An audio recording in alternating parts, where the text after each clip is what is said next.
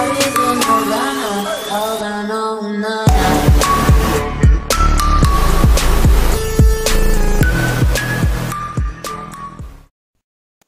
what's up, Camp Nerd fans? This is Ian, and I'm coming back with you for another tutorial after my long break after my surgery. And I am getting back to where I can do normal things, and trust me, back surgery is not something you want to do. And so, during that time, I've been able to look at my YouTube channel, take videos down, do a couple of different things. And so, I'm going to start trying to do videos every single day, Monday through Friday, and taking off on the weekends. And so, since I'm back, this is the first tutorial that we're going to do. Now, what we're going to do is a sliding panel, like as in this form right here, you've got 8 buttons. This right here is my menu button. And these buttons are potentially the menu. And so what you're going to do is when you click on this button, it slides over and it hides the menu. Then when you click on it again, it shows the menu again. So what I'm going to do is I'm just going to close this out.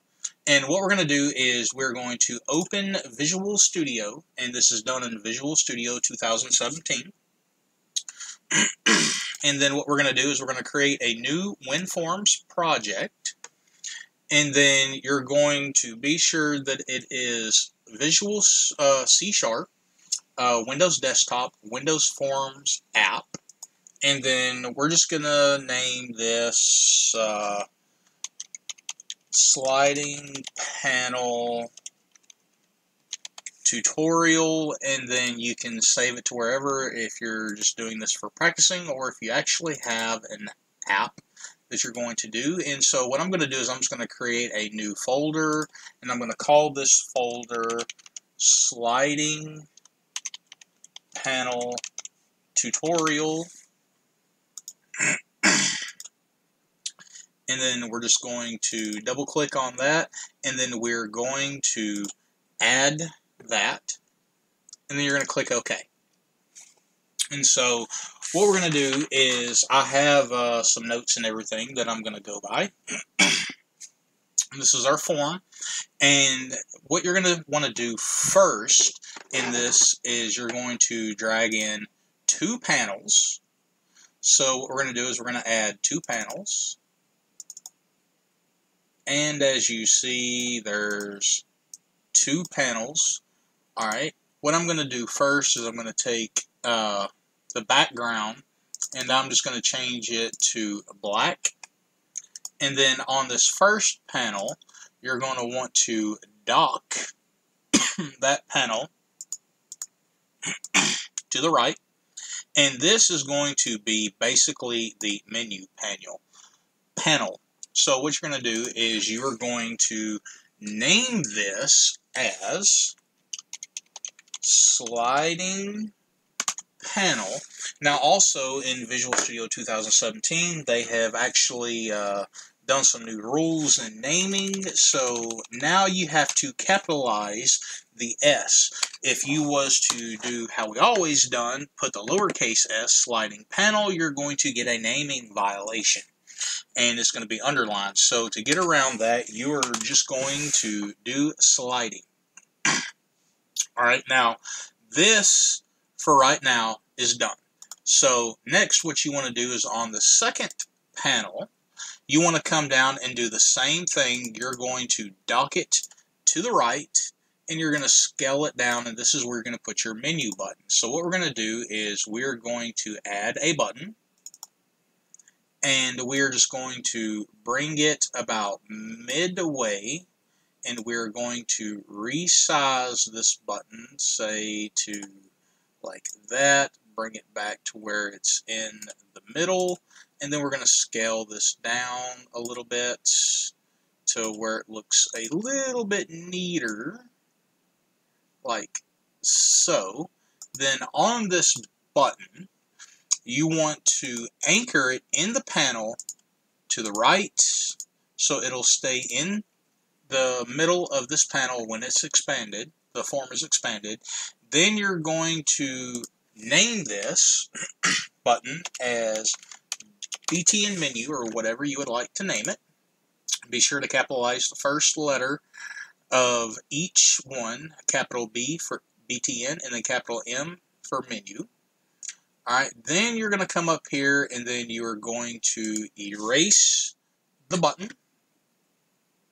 Then on the drop down, you can use whatever you want. I'm just going to use a period and then hit enter, period, enter, period.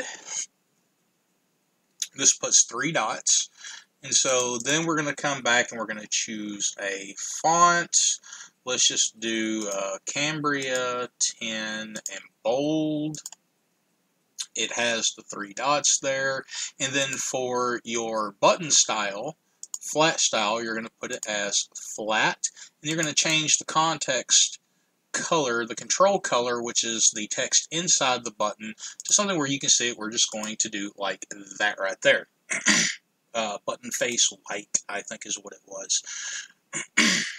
So what we're going to do is we're going to add another button, and this time you're going to drag it to your sliding panel, and then I'm just going to copy and paste several buttons in here, like so. We're going to do 9, 8, let's put 7 up there, 6, 5, and then 4, and then we'll bring that one like that right there. So let's get rid of that button.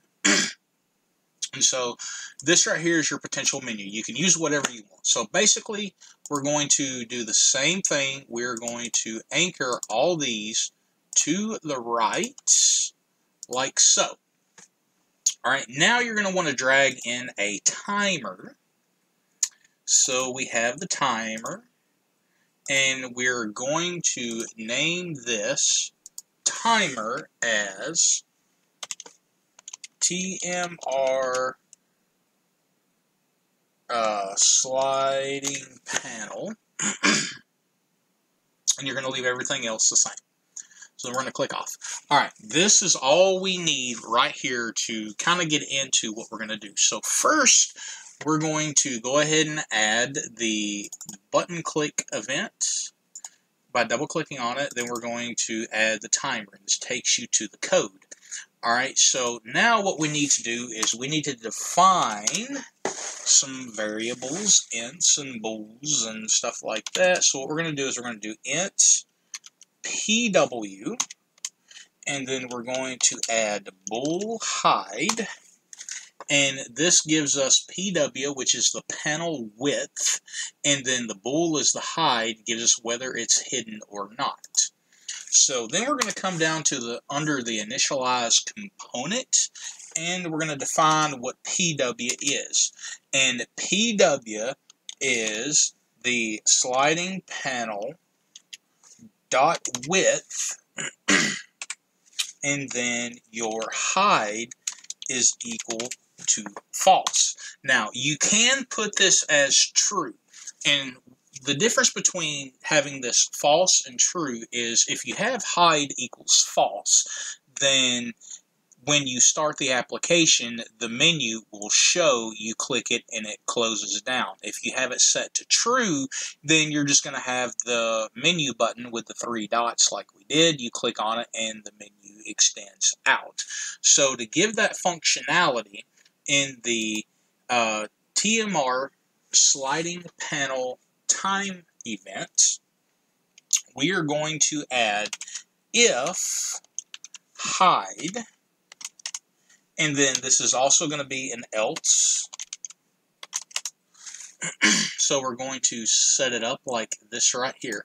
So in the if hide section of the if statement, we are going to put sliding panel dot width is equal to sliding panel dot width plus 20. All right, now under that we're going to do another if statement, and we're going to put if, and then we're going to do sliding panel dot width is greater than or equal to PW, Now we're going to set what the panel does, and which is with the TMR panel slide and stuff like that. So you're going to put in TMR sliding panel dot stop, and what this does is it stops the timer and it lets us know that it is completely open. And then under that, we're going to put hide equals false because it is not hidden. And then we're going to have to refresh that. So we're going to put this dot refresh like that. Now, to save some time, you can just basically copy, and then you're just going to paste it down here in the else statement. Now you're going to have to change a few things. Like, for example, you've got plus 20 up here. Now this is going to be minus 20. And then instead of it being greater than, it's going to be less than equal to 0. And then you're going to leave the TMR sliding panel dot stop. Then you're going to put this as true. So now we have the functionality and everything. So what we're going to do is we're going to start the project and we're going to see if the functionality that we want is there. Alright, so now as you see, all the buttons are here, and even when you expand, they're all kind of in line right there. So when you click the button, you see how nothing happens with the button. Alright, what we forgot to do is wire up our button click event, which is easy. You're just going to reference the TMR sliding panel dot start. Alright, so now, since you have the TMR sliding panel dot start, what this does is when you click on the button menu click event, it's going to trigger the TMR sliding panel dot start void method event, and what it's going to do is it's going to execute all of this code within it, so you don't have to have long codes and different things. You can just call the event that you want the code to be executed. So once we start, we're going to minimize Visual Studio. So here it is as minimized. You click the button and you see it hides it. Now if you was to expand, the menu button stays there, so forth, and then when you click the button again, it brings the menu back out. So this is how you do the functionality of a sliding panel. Now, let's say that you want it as not to the side, but you want it to the top or the bottom. Then basically what you would do is you would define the int PW as the height, and then you would change everything to where it's width. You would change all the widths to heights, and then you would get the functionality of it being up and down. And so this is how you do a sliding panel on Winforms, and this is Visual Studio 2017 is what I created this in. If you have any questions about how the functionality of this works, then you can leave them in the comments section below. And then also, if you would like to see more tutorial videos on this, then you can request them in the comment section, and I will get around to doing it. And as always, this is Ian with Camp Nerd. I hope you enjoyed the tutorial, and I will see you in the next tutorial. And always remember, keep it nerdy in the camp. Alright, I'll see y'all guys in the next video.